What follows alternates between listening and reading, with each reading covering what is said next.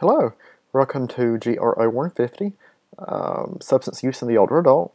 I'm really excited that you have chosen to join me for this class during spring semester.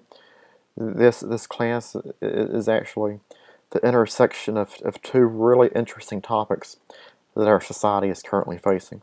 The first being the graying of America, or the aging of the baby boomer generation.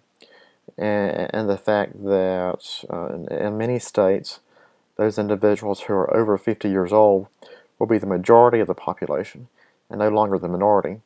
And the second piece of this discussion is the growing societal problem we have with prescription medication misuse and abuse, as well as rising rates of alcoholism and even illegal substance use with their older adults.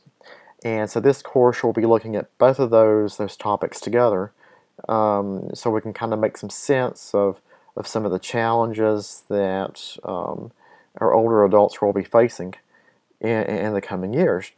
And odds are many of your future clients will be older adults, whether or not we want to acknowledge that, or their family members.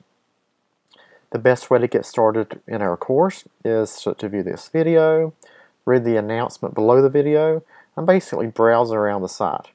My contact information is listed under your instructor.